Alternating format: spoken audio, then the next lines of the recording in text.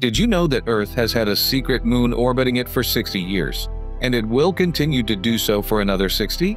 Meet 2025 PN7, a tiny asteroid that's been orbiting the Sun alongside Earth, and nobody noticed until now. It's not a typical moon. It doesn't orbit Earth directly. It follows Earth's path around the Sun, making it look like our secret companion. 2025 PN7 is smaller than a football field, just 19 meters across, and it's invisible to most telescopes, barely detectable. But here's the kicker. In 2083, it might leave Earth's orbit and disappear forever from our view. This could be Earth's only quasi-moon we ever get to see.